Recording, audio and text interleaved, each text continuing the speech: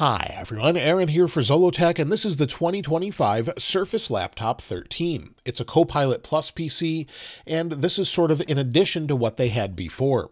This one comes in at $899, goes up to $999, and starts with 16 gigs of RAM. You can get 256 or 512 gigabytes of storage. If we flip it over here, you can see this is the first edition. It says Snapdragon X Plus CPU, 16 gigs of RAM, 512 gigs of storage in platinum. So it does come in that violet color and ocean as well. Let's go ahead and unbox it, and we'll compare it with the other colors in a moment. Let's open it up here and see what we've got. This is my first time seeing it as well, so we'll open it up here. And this is kind of your standard neutral color. Let's take this out of the box here. We'll set this aside just for a moment and see what we've got. So we've got a little bit of paperwork and probably a quick start guide here that goes over what the ports are for, those sorts of things, and of course a little warranty guide as well. Inside here we also get a USB-C to USB-C cable, and we also have a charger. Now, unlike the new Surface Pro, it comes with a charger, and this reminds me of one of Apple's chargers. I don't know that I've seen a Microsoft charger like this. So it slides in like that, clicks into place, and let's take this cover off it. There we go. And it's USB-C. So you can see that here, and as far as the overall specs, we'll zoom in right there, and you can see what we have. 45 watts, USB. So USB, PD, Surface charger, and that comes with it. So that's great to see. Again, unlike the Surface Pro, we at least get a charger with it. Let's go ahead and close this up and take a closer look at the new laptop. So we'll set that aside right there, and let's open this up. We'll pull back the covering. Let's see if we can get this here all in one piece. There we go.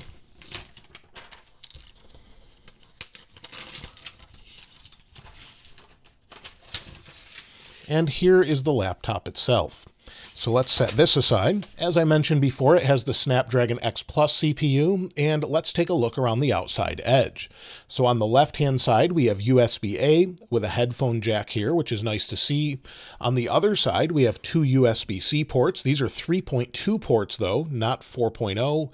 And then it looks like nothing else. So we've got a nice rubberized texture on the back here, some feet on the bottom that are rubberized, and let's go ahead and open it up and see what we've got.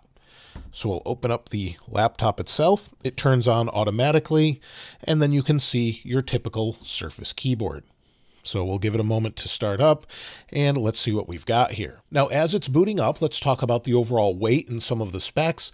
So this is Microsoft's thinnest and lightest Surface laptop. It's anodized aluminum, has 100% recycled cobalt in the battery cells, and comes in at 2.7 pounds or 1.22 kilograms.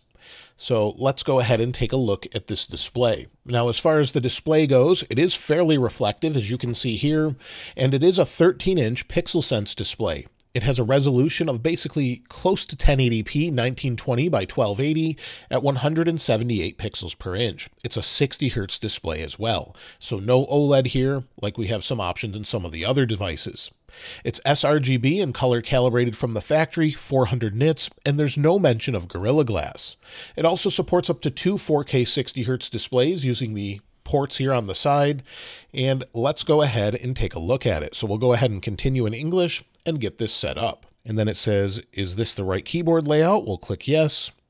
Do you want to add a second keyboard? We'll skip that. It says, let's connect to a network. We'll do that. Now it's checking for updates, which it will probably find at this point. Now it says getting things ready for you. Let's quickly compare it to the last year's Surface laptop, where we have this nice blue color. So you can see that here, and this gives you an idea of the overall size. So you can go a little bit smaller if you need something a little less powerful, but less expensive as well. Gives you an idea of the overall size. So on the side here, comparatively, of course, we're lacking a couple ports on one side, but at least we still have the headphone jack. And if we flip it over here, you'll see that we don't have the Surface connector, but we just have USB-C. So at least they've given us the extra USB-A adapter, and overall thickness is a little bit different as well. So you can see the thickness here. So let's sort of line them up back to back, and you can see the thickness. So back to back, thickness-wise, they're very similar, and it looks a little bit different with the last generation or the newer Surface laptop that's larger, where it tapers down, where this one just sort of has the same look all the way across.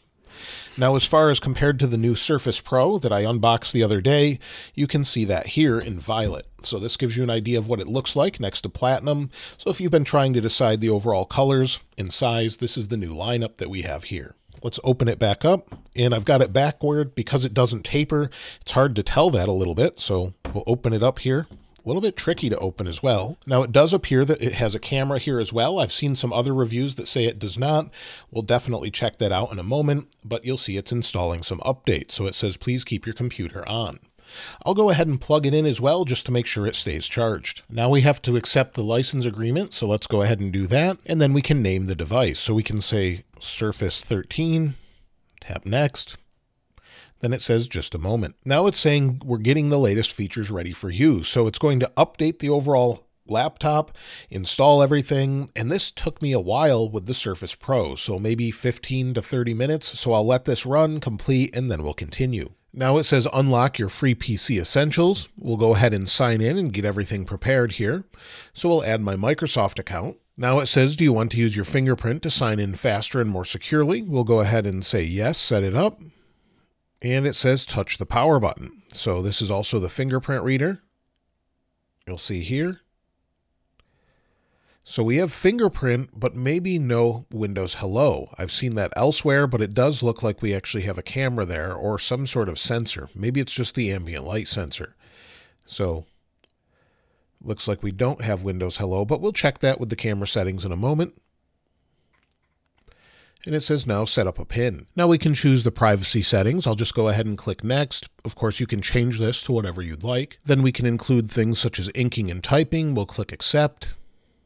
Again, this is a touchscreen, so we can do it that way as well. And now we can restore from a backup. I'll restore from the Surface. I did the unboxing on the other day. We'll click continue and get everything restored. So it will restore the folders, apps, settings, and credentials.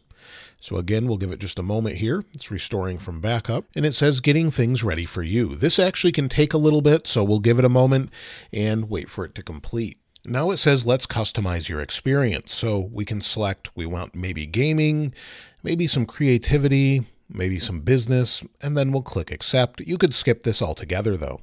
Now it says use your phone from your PC. I'll skip that for now, but you can do that later if you want to. And also we should be able to set up some photos here as well. But we can skip backing up photos for now. You can again do that later. And then it says always have access to your recent browsing.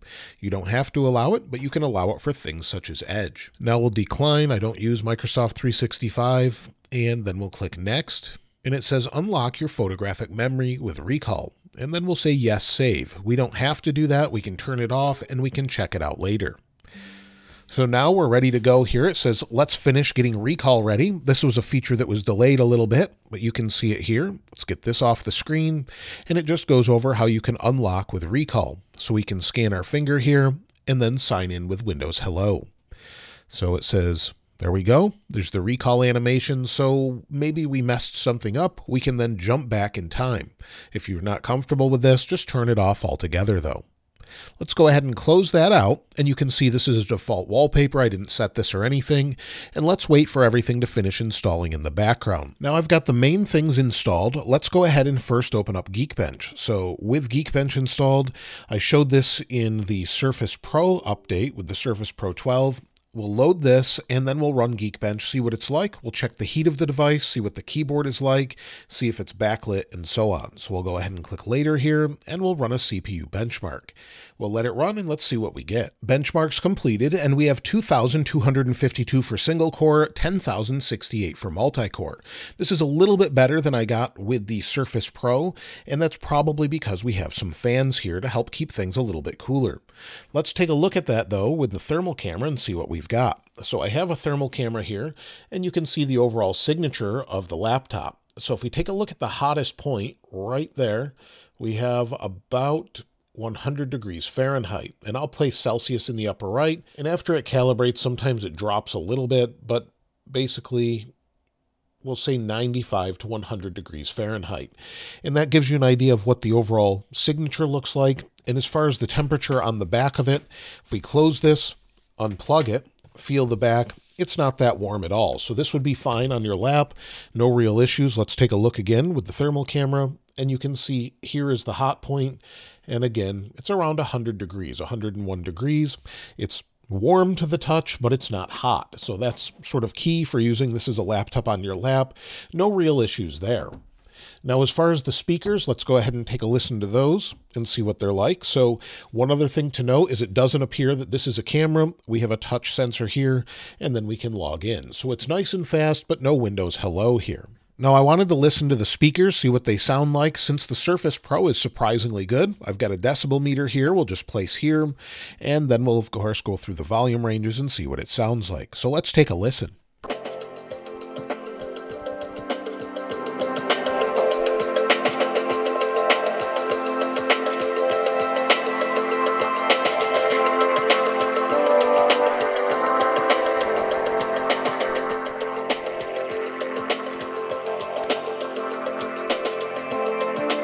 The overall sound is decent. It's not as bassy as maybe the Surface Pro, at least from what I'm listening to here. At its highest volume, it's around 90 decibels or so. It does get a little bit distorted, sounds very tinny, and doesn't have great bass, but it's definitely usable. Of course, you have a headphone jack. You could use it with wireless earbuds, but it's okay. I wouldn't say it's bad, but it's not great either. When it comes to the overall keyboard, well, the keyboard is what you would expect from a Surface. So if we go maybe into Notepad here, let's go ahead and type, "This is the new Surface laptop," and take a listen from the microphone directly.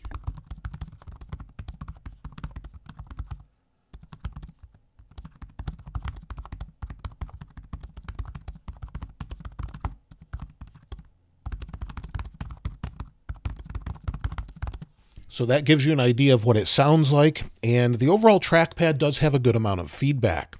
As far as backlighting, we do have that as well. So let's go ahead and turn off the lights here. So we'll turn off the lights, and you'll see that we have a backlight here. So of course we have our brightness. We can turn the backlight up or down. Just press the button there and turn the screen brightness down as well. So if we turn that down, you can see we have that backlit keyboard with multiple options for brightness. So it's nice to have that option. So we'll go ahead and close this out, and that gives you an idea of the laptop itself. So again, if I go into something such as camera, we can go into the camera app and let it access the microphone and capture from the camera. And there is one, but it's not for Windows Hello. So that's the odd thing, where we do have a camera we could use for Zoom calls, but not for things such as Windows Hello. That's limited to the fingerprint sensor. So if we press it here, we can go right in.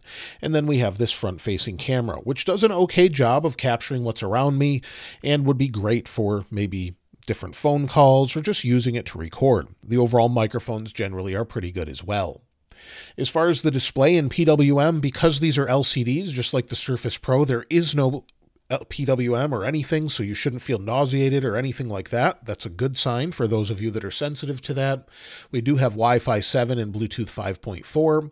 And as far as the battery life, we have up to 23 hours of video playback, 16 hours of active web usage, and then it supports 65-watt fast charging. So it does have that included charger. You could use a little bit more power, and you would still max out at 65 watts. Now, if we unlock this, I did want to mention a couple other things. In my Surface Pro video, I tested things such as games. And while I could run City Skylines on here natively, I don't think you really want to do that. I wouldn't purchase this for games itself. If we go to Xbox, for example, and it's still loading. The overall experience with Xbox is it's just generally slow. However, if you wanted to use this for CoPilot, you wanted to use it for Word, Excel, PowerPoint, it's perfect as a work laptop. So you could ask questions, use CoPilot for that. If we, again, go back into Xbox, it just seems to take forever for whatever reason. There's definite issues with it, and if we go to maybe our speaker options here for Xbox, it will play cloud games, but I, again, would not recommend it. It would not load things such as the finals for me, but it would load things such as ARM-designed apps such as Figma. So if we go into Figma, if we go into what I was in before, I showed this in a different video, but if we grab maybe this, you can see it works pretty fast. No real issues here. We can move things around, resize them, select. So we'll resize here, or try. There we go. Of course, you could use the trackpad and mouse as well, but this gives you an idea that it seems to work just fine, but it is designed for ARM. It will run apps that are not designed for ARM, but they run okay. They don't run incredibly well, especially games. I wasn't able to get things such as Call of Duty working on here, the finals. I was able to play Forza Motorsport Horizon or Forza Horizon using Xbox's cloud streaming, and you could play City Skylines natively. So things like Fortnite might run okay, but in general, I would probably just save this for maybe work or something else. If you wanted a gaming PC, I may opt for something with a different processor in it than an ARM processor and maybe get an RTX-based NVIDIA card, maybe a 5060 or a 5090, something along those lines, depending on what you want to do. So gaming, of course, is going to be a different experience. But for work, I think this would be great. Doing Excel spreadsheets, going into things such as Word, it should work just fine. So opening this for the first time, of course, it's Word like you would expect. This is Word on the Microsoft Surface Laptop 13. And so this gives you an idea of what you could use it for. I think this is more focused for a student, something along those lines. However, around $1,000, it's hard to say if this would be a good buy compared to what else is out there.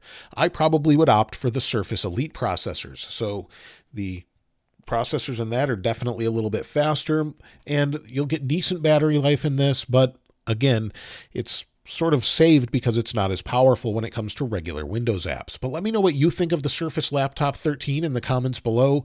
I do like the larger size of the previous generation that was introduced last year, and I think this is a good buy for a student, especially on discount, but I would probably opt for the little bit more expensive one just to have a little bit extra, and maybe the same is true with the Surface Pro with replaceable storage and more. Let me know what you think of this laptop in the comments below. I don't like how it opens up here, though. That's a little bit difficult, and I do really think it should have Windows Hello with the camera, but it just doesn't. Again, let me know what you think of it in the comments below, and if you want to know anything else about it, let me know there as well. If you haven't subscribed already, though, please subscribe, and if you enjoyed the video, please give it a like. As always, thanks for watching. This is Aaron. I'll see you next time.